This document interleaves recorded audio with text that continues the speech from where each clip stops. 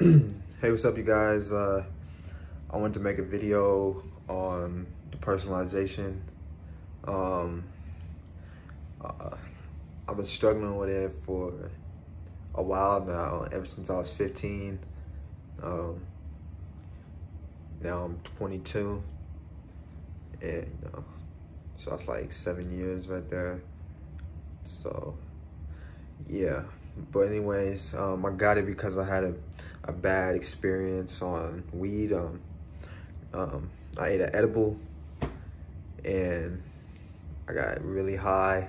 I got fucked up, and then I got hella high, and then I started tripping out.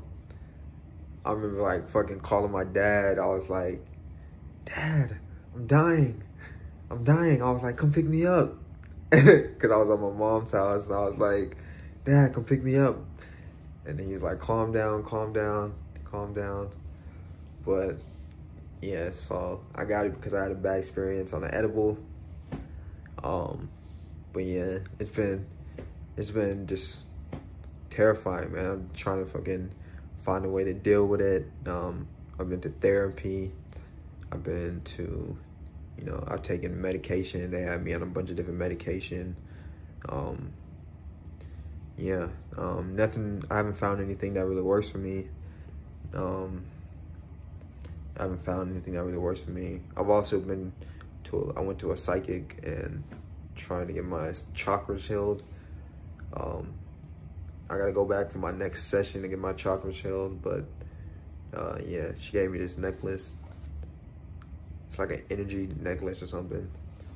But yeah, I've been trying a bunch of different things, man. If you guys know anything that helps with the personalization, can you comment down in the comment box and let me know what helped you, and things that can help. That would be great. Yeah, but we will recover. We will recover. We'll get through this. We'll get through this one day. Just gotta keep faith. Keep pushing on and stuff. All right, you guys, have a good day.